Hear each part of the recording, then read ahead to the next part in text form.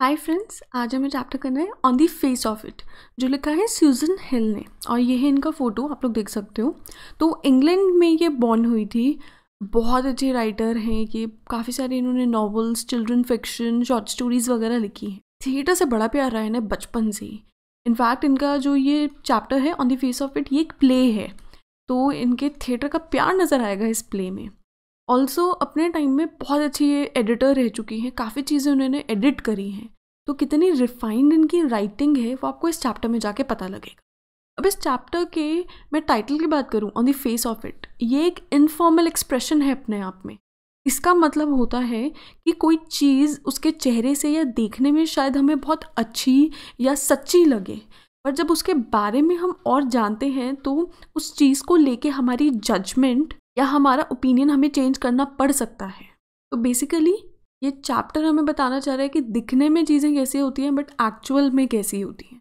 अब चैप्टर को on its face हम ऐसे ही जज नहीं कर सकते, हमें जाकर पता करना पड़ेगा क्या है चैप्टर। तो चलो यार चलते हैं, लेट्स स्टार्ट। तो यार ये टेक्स्ट हमने पूरा आपके as it is Vistas book से उठाया है। आपको कोई भी इंपॉर्टेंट चीज़ मार्क करनी हो, वर्ड मीनिंग्स लिखने हो, लिख लेना, वो आपकी मर्जी है। तो अब हम सीधा शुरू करते हैं। ये है सीन 1 इस प्ले का, और ये सीन 1 पहले हमें समझाया हुआ है। तो क्या है, मिस्टर लैम्ब्स गार्डन। सो जो मिस्टर लैम्ब इस चैप्टर के बड़े इंपॉर्टेंट एक कैरेक्टर, उनका गार्डन है। There is the occasional sound of bird song end of tree leaves rustling.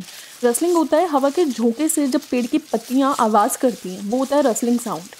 और जो बर्ड सॉन्ग होता है चिड़िया या किसी भी बर्ड की चहचहाने की आवाज़। तो उनके गार्डन में कभी कभी बर्ड साउंड और ट्री लीव्स रसल वगैरह करती हैं, वो आवाज़ें आती हैं। Daddy's footsteps are heard as he walks slowly and tentatively through the long grass.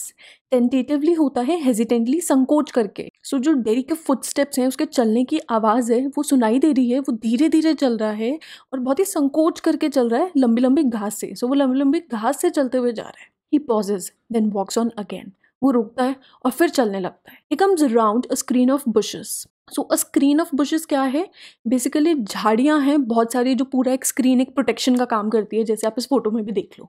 So dairy यहाँ से निकल के आता है। He comes round the screen of bushes so that when mister lamb speaks to him he is close eight hand. और वो निकल के आता है ताकि जब मिस्टर लैम्ब उससे बात करते हैं वो उनके बहुत पास होता है। And dairy is startled. Startled होता है चौंक जाना, और मिस्टर लैम्ब की आवाज़ सुन के डेरी बहुत चौंक जाता है। तो क्या कहा मिस्टर लैम्ब ने डेरी से? माइंड द एप्पल्स, एप्पल से बच के रहना। What, who is that, who is there? अब डेरी बोल रहे क्या, कौन है वो, वहाँ कौन है? तो मिस्टर लैम्ब कह रहे हैं Lamb's my name, mind the apples, crab apples those are. तो मिस्टर लैम्ब कह रहे हैं लैम्ब है मेरा नाम, एप्पल्स का ध्यान रखना, वो क्रैब एप्पल्स हैं। सो क्रैब एप्पल्स बेसिकली आप ये देखो, ये गोल्डन लाइट कलर के छोटे छोटे एप्पल्स होते हैं, खट्टे होते हैं, खाने में बहुत टेस्टी होते हैं। सो इन क्रैब एप्पल्स की बात हो रही है। तो वो आगे बोल रहे हैं विंडफॉल्स इन द ग्रास। विंडफॉल होता है जब कोई भी फ्रूट या एप्पल हवा के झोंके से नीचे गिर जाता है पेड़ के आसपास, जैसे इस फोटो में गिरा हुआ है। तो ये सारा हो गया विंडफॉल। अब क्योंकि डेरी लंबी लंबी घास से चल रहा था और उसके अंदर एप्पल्स गिरे हुए थे, छुपे हुए थे, दिख नहीं रहे थे, तो वो गिर जाता। तो इसलिए वो कह रहा है कि विंडफॉल्स है ग्रास में, तुम गिर सकते हो, यू कुड ट्रिप, तो ध्यान रखो। आई thought this was an empty place. I didn't know there was anybody here. अब डेरी एकदम इतना सरप्राइज हो गया, उसे समझ नहीं आ रहा क्या बोले। तो वो बोलता है कि मैंने सोचा कि ये खाली जगह है, मुझे नहीं पता था यहाँ कोई है। तो मिस्टर लैम्ब उसे कह रहे हैं that's all right, I am here. कोई बात नहीं, मैं हूँ यहाँ पे। But are you afraid of boy? That's all right. तुम डर किससे रहे हो लड़के, सब ठीक है।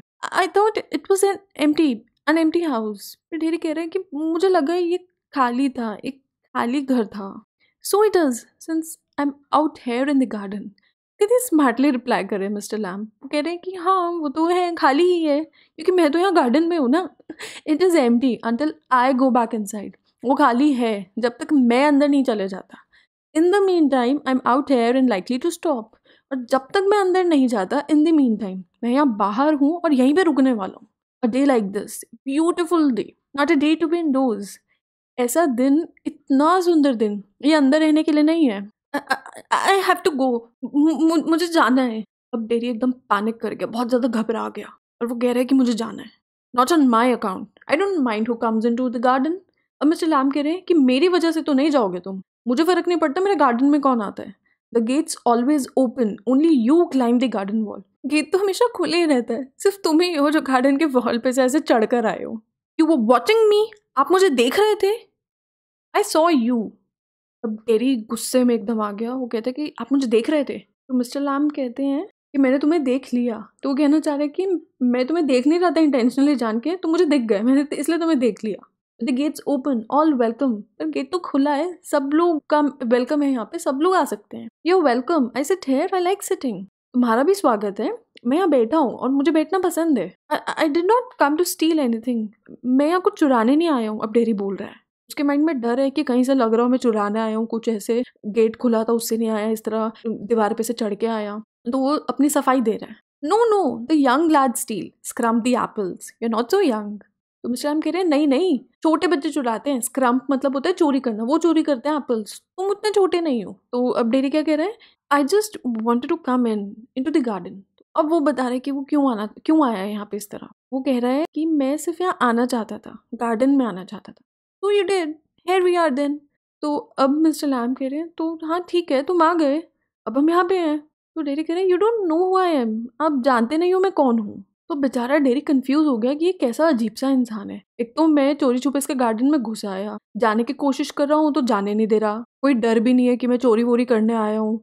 आ गया हूँ, मुझे कह भी रहा है मैं, मेरा वेलकम है, स्वागत है, आ जाओ बैठ जाओ। कह रहे हैं कि गार्डन में आना चाहते तो ठीक है, आ गए, क्या बड़ी बात हो गई, आ गए तो आ गए, अब हम ठीक है यहाँ पे हैं। मतलब जान ना पहचान फालतू में मेरे को मेहमान बना लिया। कैसा अजीब सा इंसान है ये मिस्टर लैम्ब। अब डैडी ने कहा था कि जानते भी हो मैं कौन हूँ। तो मिस्टर लैम्ब उसका जवाब दे रहे हैं, अब बॉय 13 और सो, एक लड़के हो 13 साल की उम्र के आसपास के, 14, but I have got to go now, good bye. तो डेरी कहते हैं 14 साल का हूँ मैं, पर अब मुझे जाना है, गुड बाय। तो मिस्टर लैम्ब कह रहे हैं nothing to be afraid of, just a garden, just मी। कि भाई अरे डरने की कोई बात नहीं है, ये सिर्फ एक गार्डन है, सिर्फ मैं ही हूँ। But I am not afraid, people are afraid of me. तो ये लाइन मैंने पिंक में मार्क कर रखी है, बहुत इंपॉर्टेंट है। क्यों? क्योंकि यहाँ पहली बार डेरी ने अपने दिल की कोई बात मिस्टर लैम्ब को बोली है। वो कह रहे हैं कि पर मैं नहीं डरता हूँ, लोग मुझसे डरते हैं। अब मिस्टर लैम्ब से पूछ रहे हैं कि ऐसा क्यों है, वाई शुड दैट बी। तो वो डेरी कहते हैं एवरीवन इज, हर कोई डरता है। It doesn't matter who they are और व्हाट दे से और हाउ दे लुक। इससे कोई फर्क नहीं पड़ता कि वो लोग कौन हैं, वो क्या कहते हैं या वो कैसे दिखते हैं। How they pretend, I know, I can see. या फिर वो किस तरह का दिखावा करते हैं, नाटक करते हैं, मुझे पता है, मैं देख सकता हूँ। अब मिस्टर लैम्ब पूछ रहे हैं कि क्या देख सकते हो भाई तुम। तो डेरी बता रहे हैं जो वो सोच रहे हैं। डेरी बेसिकली बता रहा है कि हर कोई उससे डरता है, कोई फर्क नहीं पड़ता सामने वाला कैसा दिख रहा है, बोल रहा है, जो मर्जी कर रहा है, चाहे कैसा भी नाटक कर रहा है, पर उसके मन में एक्चुअली क्या चल रहा है वो डेरी देख सकता है। डेरी को वो पता है सामने वाले के मन में क्या चल रहा है, भले वो सामने वाला जैसा मर्जी दिखावा कर रहा हो। तो अब मिस्टर लैम्ब पूछ रहे हैं what do they think then, कि फिर क्या सोचते हैं वो लोग। तो अब डेरी बता रहा है you think here is a boy, you look at me and then you see my face and you think. तो पूरा वो बता रहा है कि एक इंसान के मन में क्या चल रहा होता है जब कोई भी उससे मिलता है। तो कहते हैं कि आप सोचते हो कि लड़का है ये एक, फिर आप मुझे देखते हो, फिर आप मेरे फेस को देखते हो और फिर आप सोचते हो that's bad, that's a terrible thing, that's the ugliest thing I ever saw. और फिर आप ये सोचते हो कि वो बहुत खराब है, बहुत खराब चीज़ है, आज तक जितनी भी चीज़ें देखी उसमें सबसे खराब है। You think poor boy, but I am not. आप सोचते हो बेचारा बच्चा, पर मैं नहीं हूँ, मैं बेचारा नहीं हूँ। Not poor, underneath you are afraid, अंदर ही अंदर आप लोग डरते हो। Any would be, I am. और कोई भी डरेगा यार, मैं भी डरता हूँ। When I look in the mirror and see it, I am afraid of me. जब मैं शीशे में देखता हूँ और उसे देखता हूँ, मैं खुद से डर जाता हूँ। तो अभी शायद आप लोगों को कन्फ्यूजन हो रही होगी कि ये क्या हो रहा है, क्या वो शीशे में देख के डरता है, लोग क्यों उससे डरते हैं, वो भी हम आगे जानेंगे। बट आप ये समझ लो कि ये बहुत इंपॉर्टेंट लाइन्स हैं। That's bad, that's a terrible thing, that's the ugliest thing I ever saw. इससे ये पता लग रहा है कि डेरी अपने बारे में क्या सोचता है। ये आप चाहो तो एक आधे आंसर में भी लिख कर आ सकते हो। सो डेरी मिस्टर लैम को बता रहा है कि कोई भी जब पहली बार मुझे देखता है वो यही सोचते हैं लड़का है, फिर वो मेरा चेहरे को देखते हैं और फिर वो बोलते हैं कितना खराब है ये बेचारा बच्चा। पर मैं बेचारा नहीं हूँ, सामने वाला जना मुझसे डरता है। पर इसमें कोई नई बात नहीं है, मैं खुद अपने आप से डरता हूँ, तो लोगों का तो मैं क्या ही कहूँ। तो अब मिस्टर लैम्बो से कह रहे हैं no not the whole of you, not of you. अरे नहीं नहीं, मैं बिल्कुल भी तुमसे नहीं डर रहा, तुमसे तो बिल्कुल भी नहीं डर रहा मैं।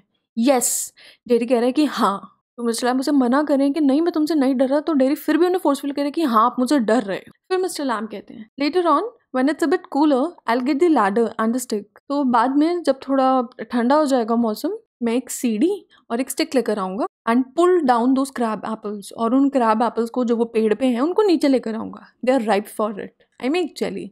वो पूरी तरीके से पक चुके हैं, मैं जेली बनाता हूँ। It's a good time of year, September, look at them orange and golden. ये बहुत ही अच्छा टाइम है इस साल का, सितंबर चल रहा है, उनको देखो बिल्कुल ऑरेंज और गोल्डन कलर के हैं। That's magic fruit, magic fruit है वो। आई ऑफन से कई बार कहता हूँ कि मैजिक फ्रूट है वो, but it's best picked and made into jelly. You can give me a hand. पर बेस्ट है कि इनको तोड़ा जाए और इनकी जेली बनाई जाए, तुम मेरी हेल्प कर सकते हो। तो अब मिस्टर लैम्ब ने ऑल टुगेदर पूरा टॉपिक ही चेंज कर दिया। वो अपनी कहानी पे आ गए कि थोड़ा ठंडा हो जाएगा, मैं सीढ़ी लाऊंगा, एप्पल तोड़ूंगा, मैं जेली बनाता हूँ एप्पल से, और अभी पूरे वो पक चुके हैं अच्छे से, तो इनको तोड़ूंगा, मैं जेली बनाऊंगा, और तुम कर दो, मेरी हेल्प कर दो यार।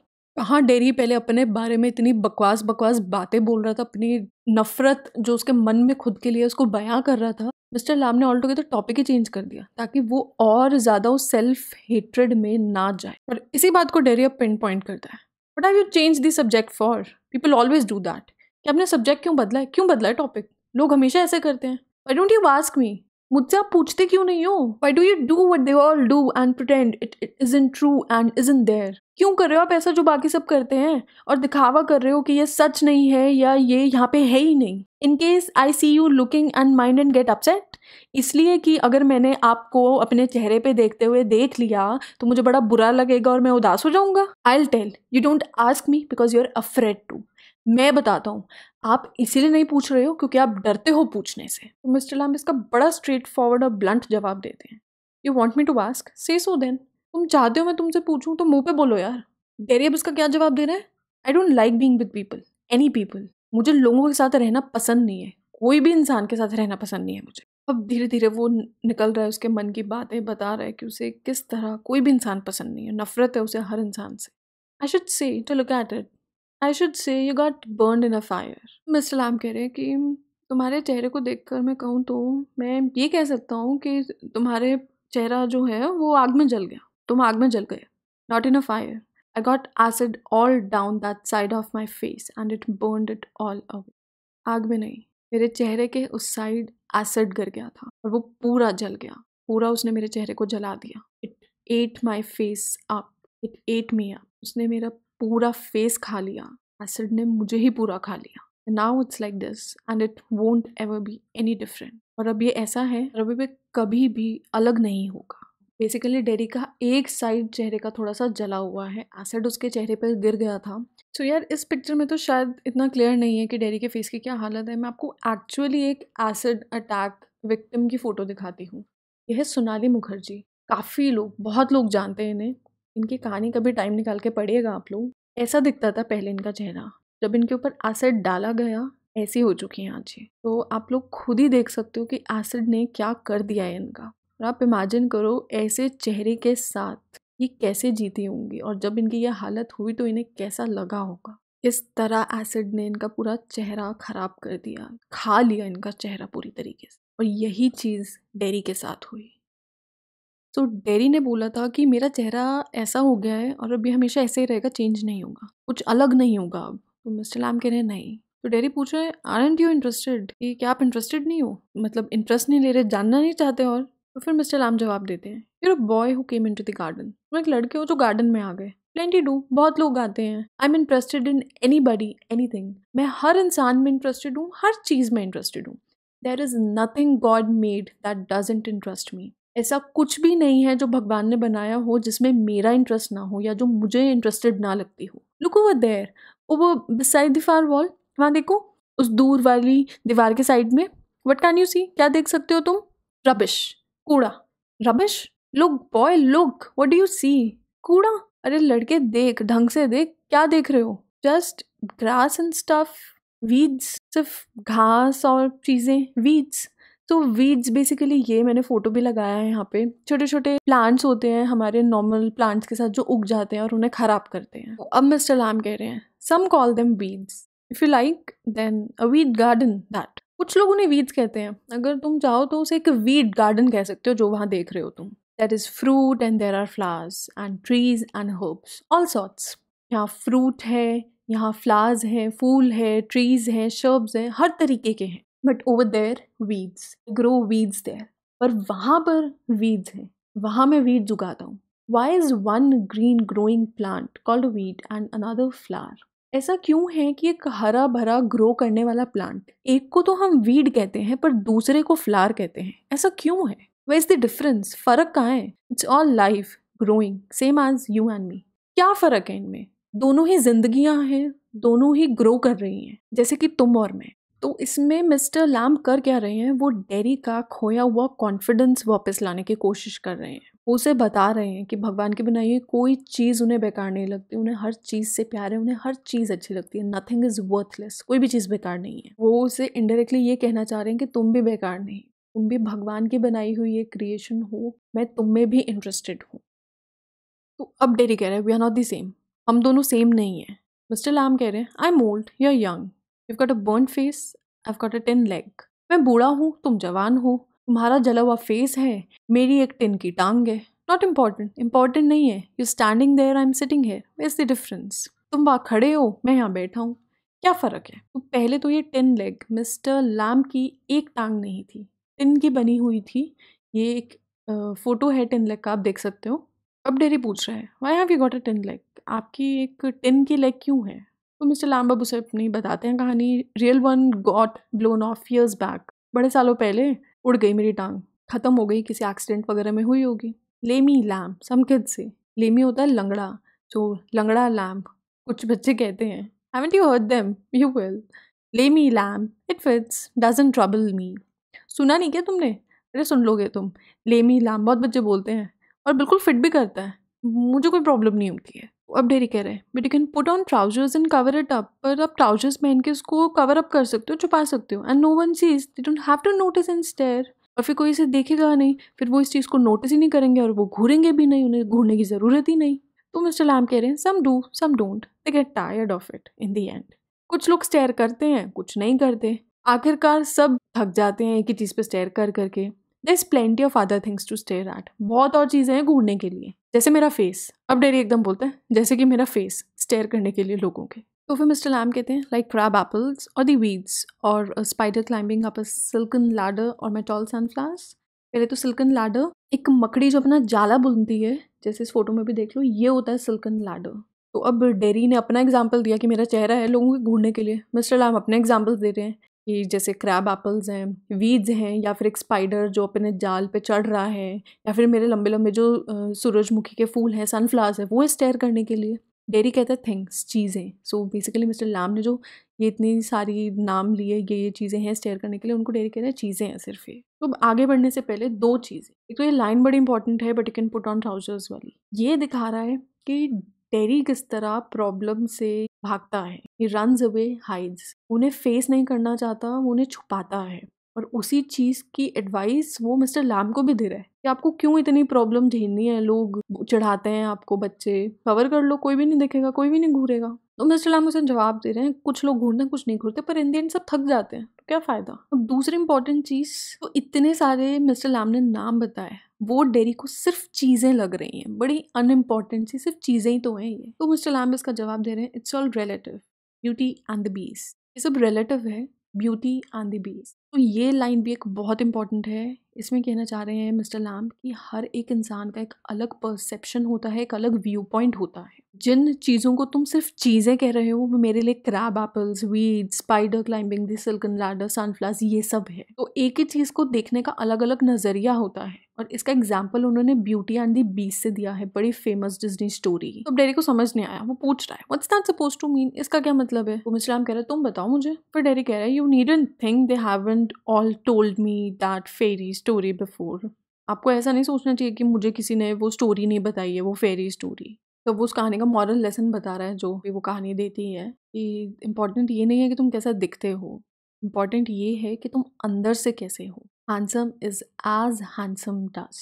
ये एक प्रोवर्ब है, कहावत है, जिसका मतलब है character and behaviour are more important than appearance. किसी का चरित्र, किसी का बिहेवियर, वो किस तरह लोगों के साथ रहता है, वो चीज़ें ज़्यादा इम्पॉर्टेंट होती है उससे कि वो इंसान दिखता कैसा है। तो उसके लुक से ज़्यादा उसका बिहेवियर, उसका कैरेक्टर मैटर करता है। तो वही मॉरल डेरी बता रहे हैं मिस्टर लैम को कि मुझे पता है जो भी मॉरल है उस कहानी का। Beauty loved the monstrous beast for himself, and when she kissed him, he changed into a handsome prince. Beauty monstrous beast से उसकी लुक्स के लिए नहीं, वो जो था उसके लिए प्यार करती थी, और जब उसने उसे किस किया तो वो एक हैंडसम सा प्रिंस बन गया। Only he wouldn't would have stayed a monstrous beast, I won't change. तो यहाँ तक तो डेरी ने कहानी बता दी जो होती है ब्यूटी एंड द बीस्ट की एक्चुअल। अब वो कह रहा है रियल लाइफ की बात, एक्चुअल में वो नहीं बदलेगा, वो एक मॉन्स्टरस बीस्ट ही रहता, वो नहीं बदलता। मैं भी नहीं बदलूंगा, I won't change. In that way no you won't. उस वे में नहीं, फिर तो बिल्कुल भी नहीं बदलोगे। तो मिस्टर लैम्ब यहाँ बहुत ऑनेस्ट है, उसको मुंह पे बोल रहे हैं कि अगर तुम सोचो रियल लाइफ में तुम्हारा चेहरा ठीक हो जाएगा, फेस जो एसिड वाला है वो सब बिल्कुल ठीक हो जाएगा, तो नहीं, ऐसा नहीं होगा कुछ भी। उस वे में अगर तुम चेंज सोच रहे हो तो नहीं, वो कभी नहीं होगा। एंड नो वन विल किस मी एवर। अब डेरी कह रहे हैं कि कोई मुझे कभी किस भी नहीं करेगा, कभी भी नहीं करेगा। Only my mother and she kisses me on the other side of my face. सिर्फ मेरी मम्मी करती हैं, और वो भी मेरे चेहरे की दूसरी तरफ करती हैं। And I don't like my mother to किस मी। और मुझे नहीं पसंद मेरी मम्मा मुझे किस करती हैं। She does it because she has to. और उसे क्यों नहीं पसंद कि उसकी मम्मा उसे किस करती हैं? क्योंकि उसे ऐसा फील होता है कि उसकी मम्मा उसे किस करती हैं क्योंकि उन्हें करना पड़ता है, ना कि इसलिए कि वो करना चाहती है। Why should I like that? I don't care if nobody ever kisses me. मुझे क्यों पसंद होगा वो कि मेरी मम्मी इसलिए किस करती हैं कि उन्हें सिर्फ करना पड़ता है। मुझे फ़र्क नहीं पड़ता अगर कोई मुझे कभी भी किस ना करे तो। But do you care if you never किस देम? तो मिस्टर लैम कह रहे हैं ओके, पर तुम्हें फ़र्क पड़ेगा अगर तुम उन्हें कभी किस नहीं कर पाओगे तो। ये पूछ रहे क्या? What? Girls, pretty girls, long hair and large eyes, people you love. मुस्लाम बता रहे हैं कि इन्हें किस करने के बाद कि भाई लड़कियों को, प्रिटी सुंदर सुंदर लड़कियां, लंबे बाल हों जिनके, बड़ी बड़ी आंखें हों, या फिर उन लोगों को किस करने का जिनसे तुम प्यार करते हो। जिनसे तुम प्यार करते हो उनको क्या कभी किस नहीं करना चाहते? कोई फ़र्क नहीं पड़ेगा तुम्हें उन्हें कभी किस नहीं करोगे तो। अब डेरी क्रॉस क्वेश्चन कर रहा है, would let me not one. मुझे करने कौन देगा? एक भी जना नहीं।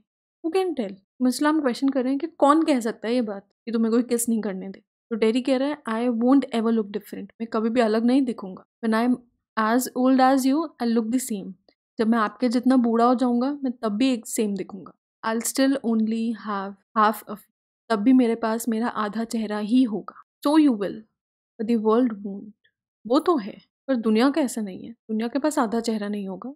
The world's got a whole face. दुनिया के पास एक पूरा चेहरा है and the world's there to be looked at. और बाहर दुनिया है देखने के लिए। ये दोनों लाइंस भी बहुत इंपॉर्टेंट।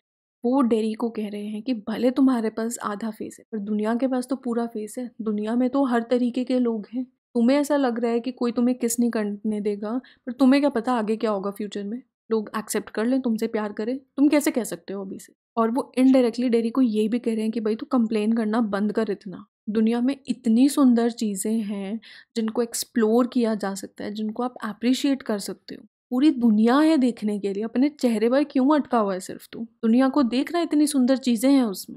वो मिस्टर लैम्ब, आपने अब तक नोटिस किया होगा कि बातें बड़ी कम कहते हैं पर वो करते हैं छोटा मुंह बड़ी बात। कुछ शब्दों में बहुत कुछ कह जाते हैं।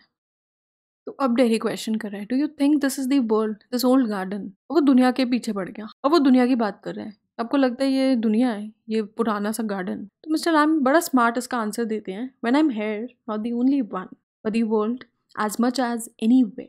तो वो कह रहे हैं कि भाई हाँ है ये मेरी दुनिया, जब मैं यहाँ पर हूँ तब वो है, पर सिर्फ मेरा गार्डन ही है कि एक अकेली दुनिया नहीं है। पूरी दुनिया ही एक दुनिया है। जहाँ तक भी चले जाओ, जहाँ मर्जी देख लो, सब एक दुनिया है। बेसिकली वो कहना चाह रहे हैं कि एक इंसान जहाँ पर होता है वो जगह ही उसकी दुनिया बन जाती है। वो इस वक्त गार्डन में है, वो उसकी दुनिया है, पर उसकी दुनिया वहाँ खत्म नहीं होती है। जहाँ मर्जी वो जाएगा वो चीज़ उसकी दुनिया बन जाएगी। तो वो डेरी के इस पर्सपेक्टिव को थोड़ा ब्रॉड करने की कोशिश कर रहे हैं कि दुनिया बहुत बड़ी है, बहुत कुछ है दुनिया, और उसे दुनिया का, वर्ल्ड का मतलब समझाने की कोशिश कर रहे हैं कि दुनिया होती क्या है। अब डेरी आगे क्वेश्चन कर रहे हैं, does your leg hurt you? क्या आपकी टांग में आपको दर्द होता है? तो उसने ऑल्टोगेदर टॉपिक ही चेंज कर दिया। Tin doesn't hurt boy. तो मिस्टर लैम कहते हैं कि टिन हर्ट नहीं करता। When it came of did it, तो वो पूछ रहा है कि जब ये टांग आपकी चली गई थी तो तब दर्द हुआ था? सर्टेनली, बिल्कुल हुआ था। And now, I mean when it stops at the top, तो क्या अब दर्द होता है आपको? जहाँ पे भी वो टिन आपकी एक्चुअल टांग से जुड़ी हुई है ऊपर की तरफ, वहाँ दर्द होता है आपको? Now and then in wait whether it doesn't signify. भाई हाँ, कभी कभी होता रहता है, थोड़ा बारिशों के मौसम में होता है ज़्यादा, पर वो ज़्यादा इंपॉर्टेंट नहीं है, वो मैटर नहीं करता। अब डेरी फिर अपने बारे में एक और बात बता रहा है। ओह, that's something else they all से। और एक और चीज़ है जो बड़े लोग, बहुत लोग कहते हैं, look at all those people who are in pen and brave. उन सब लोगों को देखो जो बहुत ज़्यादा दर्द में हैं पर बहुत ज़्यादा ब्रेव हैं। And never cry and never complain and don't feel sorry for themselves. और वो कभी भी रोते नहीं हैं, कभी भी कंप्लेन नहीं करते, और अपने आप के लिए कभी भी सॉरी फील नहीं करते। मिस्टर लैम कह रहे हैं कि मैंने तो ऐसा कभी नहीं कहा। फिर अब दोबारा डेरी आगे का अपना भाषण कंटिन्यू कर रहा है, जो लोग उसको भाषण देते हैं। And think of all those people verse of then you. और उन सब लोगों के बारे में सोचो जो तुमसे भी ज़्यादा खराब हालत में, जो तुमसे नीचे हैं। Think you might have been blinded. सोचो कि तुम अंधे भी तो हो सकते थे, और बॉर्न डेफ, फिर बहरे ही पैदा होते, और have to live in a wheel chair, या फिर पूरी लाइफ तुम्हें एक व्हील चेयर पर रहना पड़ता, और B डाफ्ट in your hand and dribble. तो वो पहले ड्रिबल का मतलब होता है ऐसे लार टपकना, जैसे बड़ा फनी सा इंसान कर रहा है। तो डाफ्ट होता है पागल। तो या फिर तुम पागल होते और ड्रिबल कर रहे होते, ऐसे लार टपक रही होती। तो यार जो थोड़ा सा मेंटली अनस्टेबल इंसान होता है, जिससे कुछ होश नहीं होता अपना, इट हैपन्स, उनके मुंह से पानी वानी निकलता रहता है, उन्हें कुछ होश नहीं होता क्या हो रहा है उनके साथ। सो बेसिकली इन सब लाइंस में डेरी वो भाषण बता रहा है जो लोग उसको देते हैं। तू ये सोच, तू वो सोच, तू ये कर, तू वो कर, तू अपने से नीचे वालों को देख, ब्ला ब्ला ब्ला ब्ला ब्ला। और ये एक बहुत एक्चुअल रियलिटी है। कोई भी इंसान थोड़ा सा फिजिकली डिसेबल होता है या कुछ भी इस वे में, जैसे डेरी को प्रॉब्लम है, होती है, तो सारी दुनिया भर के लोग आगे से फ्री फंड की एडवाइस देना शुरू कर देते हैं। इंडिया में तो कल्चर ही है फ्री की एडवाइस का। जान ना पहचान, मैं तेरा मेहमान शुरू। ये तो ऐसे नहीं, ऐसे कर ले, ऐसे नहीं, ये होगा तो ये कर लिया कर, ये अच्छा होगा, ये बुरा होगा। ये नहीं चाहिए एडवाइस, बख्श दो। पर नहीं, सबको देनी होती है। डेरी को भी दे रहे हैं लोग भाषण। एंड जब एक ही रिपीटेड बात आपको लोग बार बार बोलते हैं ना यार, इरिटेशन होने लग जाता है। आपको गुस्सा आता है कि क्यों मुझे भाषण दे रहे हो, क्यों। अब मिस्टर लैम कह रहे हैं and that's all true and you know it. तो मिस्टर लैम कह रहे हैं कि हाँ, ये जो भी ऊपर तुमने बातें बोली सब सही है, और तुम्हें पता भी है ये चीज़। It won't make my face change. पर इससे मेरा चेहरा तो नहीं बदलेगा ना। तो टेरी ने अब अपने मन की बात बताई। ठीक है, मेरे को लोग भाषण देते, मुझे सब पता है, पर क्या फ़ायदा उन सब भाषण का, उन सब बातों को सोचने का या अप्लाई करने का लाइफ में। मेरा फेस तो चेंज नहीं होगा। मैं बदसूरत हूँ, मैं बदसूरत ही रहूँगा, हैंडसम तो बनूंगा नहीं। Do you know, one day a woman went by me in the street. अब वो अपनी कहानी, एक इंसिडेंट्स बता रहा है डेरी। आपको पता है, एक दिन एक औरत मेरे साइड से निकली एक गली में से। I was at a bus stop, मैं एक बस स्टॉप पे था, and she was with another woman and she looked at me and she said. तो वो एक और औरत के साथ थी, और उसने मुझे देखा, और फिर वो बोली। तो बेसिकली उन दो औरतों की कॉन्वर्जेशन है, तो कुछ इस तरह समझ लो, बात बात वो या गॉसिप कर रही होंगी। तो and she said whispered. Whispered होता है फुसफुसाना, तो वो फुसफुसाई। ओनली आई हर्ड हो, शी सेड। पर डेरी ने सुन लिया, मैंने सुन ली उसकी बातें। उसने कहा, look at that, that's a terrible thing, that's a face only a mother could love. तो वो फुसफुसा रही थी उस दूसरी लेडी को कि उसको देखो, इतनी टेरिबल चीज़ है, वो एक ऐसा चेहरा है जिसे सिर्फ एक माँ ही प्यार कर सकती है। इन वर्ड्स की आप गहराई समझ रहे हो? कोई आपके चेहरे को देखकर ये बोले कि ये एक ऐसा चेहरा है जिसे सिर्फ एक माँ प्यार कर सकती, इतना खराब लगा होगा यार डेरी को। अब मिस्टर लैम्ब उसे कह रहे हैं, so you believe everything you here then. तो फिर जो भी तुम बातें सुनते हो उन सब पे तुम विश्वास कर लेते हो फिर? डेरी कहता है, इट वॉज क्रूअल, वो बहुत खराब था। May be not meant as such, just something said between them. May be शायद जो वो कह रहे थे उनका वो मतलब नहीं था, वो बेसिकली सिर्फ उनके बीच की हुई कुछ बातें थी। Only I heard it, I heard, पर मैंने वो सुन लिया था, मैंने सुना था। तो यहाँ डेरी ने एक इंसिडेंस बताया कि इतनी बुरी बात उसने सुनी, उसको बड़ा खराब लगा। तो मिस्टर लैम्ब मुझे एक डिफरेंट पर्सपेक्टिव दे रहे हैं कि जो तुम सुनते हो यार उस पर विश्वास भी कर लेते हो तुम। तो डेरी कहता है कि बहुत खराब था वो। तो मिस्टर लैम्ब उसे समझाने की कोशिश कर रहे हैं कि शायद उनका मतलब वो नहीं था, तो उनके बीच की बात थी यार, तुम्हें इग्नोर करना पड़ेगा उस चीज़। इग्नोर वाली बात उन्होंने बोली नहीं है एक्सप्लिसिटली, बट उनका मतलब वही। पर वो फिर भी एम्फेसाइज करें कि नहीं, मैंने सुना था। मिस्टर लैम कहते हैं, is that the only thing you ever heard anyone से इन योर लाइफ? क्या सिर्फ यही एक चीज़ है जो तुमने अपनी पूरी जिंदगी में किसी के मुंह से सुनी है? सिर्फ यही एक चीज़ है? Oh no, I heard a lot of things. अरे नहीं, मैंने बहुत चीज़ें सुनी है। मिस्टर डेरी पूछें कि सिर्फ यही सुनना और कुछ सुना ही नहीं अपनी ज़िंदगी में जो तुम इस चीज़ को पकड़ के बैठे हो? तो कहते हैं नहीं, नहीं मैंने बहुत कुछ सुना है और भी बहुत इंसिडेंट्स हुए होंगे। अब मिस्टर लैम्बो से कह रहे हैं so now you keep your ears shut. अब तुम अपने काम बंद रखो। ये जो भी ये लोग बोल रहे हैं, बकवास कर रहे हैं, लेट देम बी, इग्नोर करो। तुम अपने कान बंद रखो, मत विश्वास करो उनकी बात पे। क्यों कर रहे हो? यू पेक्यूलियर, यू से पेक्यूलियर थिंग्स। पेक्यूलियर हो गया अजीब। बहुत अजीब हो, बहुत अजीब बातें करते हो। You ask questions I don't understand. ऐसे सवाल करते हो जो मुझे समझ नहीं आता। मिस्टर लैम कहते हैं आई लाइक टू टॉक, मुझे बातें करना पसंद है। जो तुम्हें चीज़ें सब अजीब लग रही हैं ये एक्चुअली मैं बस बात कर रहा हूँ, मुझे बातें करना पसंद है। हैव कंपनी, कंपनी हो मेरे साथ, कोई हो, मुझे अच्छा लगता है। You don't have to answer question. तुम्हें मेरे सवालों का जवाब देने की ज़रूरत नहीं है। तुम्हें मेरी बातें सवाल अजीब लग रहे हैं ठीक है, पर तुम्हें उनका जवाब देने की कोई ज़रूरत नहीं है। You don't have to stop here at all, that gets open.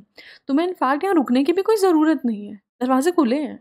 तो अब वो उसे ओपन ऑफर दे रहे हैं, मैं तुम्हें अजीब लग रहा हूँ, मेरी बातें अजीब लग रही हैं ठीक है, उन्हें कोई प्रॉब्लम नहीं है, दरवाजे खुले हैं, वो नहीं रुकना चाहता वो जा सकता है, गेट खुले हैं। वो डेरी कह रहे हैं येस बट, हाँ पर I have a hive of बीज behind those trees over there. Hive of बीज होता है मधुमक्खी का छत्ता, जो आप ये देख लो फोटो में। तो उन पेड़ों के पीछे वहाँ एक मधुमक्खी का छत्ता है। तो मिस्टर लैम अब डेरी की बात बीच में काटते हुए अपनी कहानी शुरू कर रहे हैं। सम हियर बीज एंड दे से बीज बस। कुछ लोग इन मधुमक्खियों को सुनते हैं और वो कहते हैं कि जो ये मधुमक्खियाँ हैं ये बज़ करती हैं। But when you listen to बीज for a long while they हम।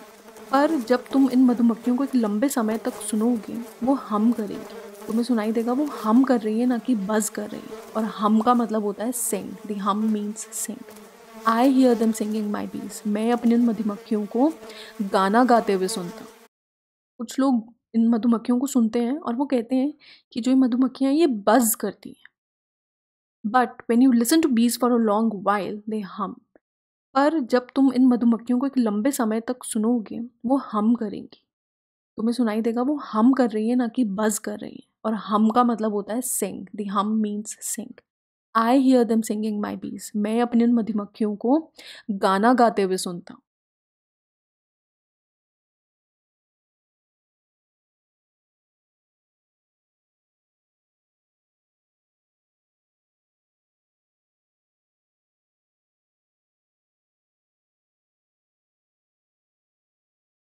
तो ये लाइन्स बहुत इंपॉर्टेंट हैं।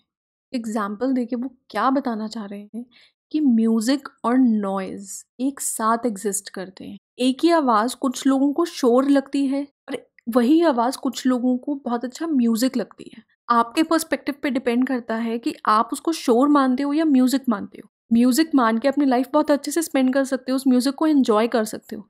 या उस आवाज़ को शोर मान के आप इरिटेट हो सकते हो और सफ़र कर सकते हो। वो आपके ऊपर है कि आपको अपना एटीट्यूड उस चीज़ की तरफ कैसा रखना है। अब डेरी कह रहा है बट आई लाइक इट है, आई केम in because I liked it when I looked over the wall. अब उसने मिस्टर लैम की बात सुनी, पर वो जो मिस्टर लैम ने उसे पहले कहा था कि तुम जा सकते हो, गेट खुला है, वो उस बात के लिए कह रहे हैं कि पर मुझे यहाँ अच्छा लगता है। मैं अंदर आया था क्योंकि मुझे यहाँ अच्छा लगा था। मैंने जब दीवार के ऊपर से देखा था तो मुझे बहुत अच्छा लगा था, इसलिए मैं आया यहाँ पे। अब ये शेल क्रैकिंग है। शेल क्रैकिंग इज़ कि पहली चीज़ अब तक जो डेरी ने एक्सेप्ट करी है कि हाँ मुझे ये चीज़ पसंद है, मुझे गार्डन अच्छा लगा था, मैं आया था। थोड़ा सा पॉजिटिविटी निकलना शुरू हुआ है, बिल्कुल स्लाइड सा। अब मिस्टर लैम्ब उसे क्रॉस क्वेश्चन कर रहे हैं या एक बात बोल रहे हैं। If you had seen me you would not have come इन। अगर तुमने मुझे देखा होता तो तुम ना आए होते अंदर। तो डेरी कहता है नहीं। तो वो कह रहा है कि भाई हाँ मैं नहीं आया होता। तो मिस्टर लैम्ब भी कहते हैं नहीं। तो मिस्टर लैम्ब बस उसकी बात को रिपीट कर रहे हैं, पर डेरी आगे से अपनी सफाई दे रहा है।